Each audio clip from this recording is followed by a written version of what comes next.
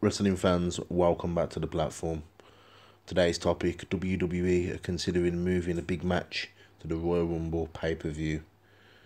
WWE has a lot of things going on right now, and Roman Reigns needs a challenger for the Universal title at TLC.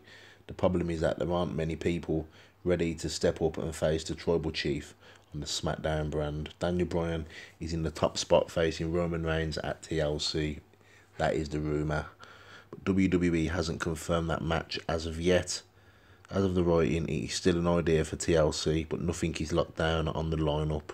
During the Observer Radio, Dave Meltzer mentioned that WWE has considered pushing Roman Reigns and Daniel Bryan to the Royal Rumble pay-per-view in January.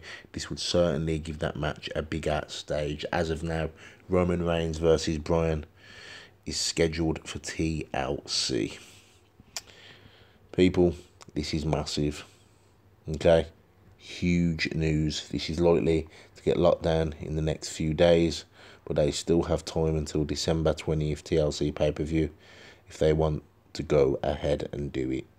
If they make Roman Reigns versus Daniel Bryan, Royal Rumble is going to look big if Daniel Bryan wins. I don't think they're going to take the title off Roman just yet, but just imagine if they did.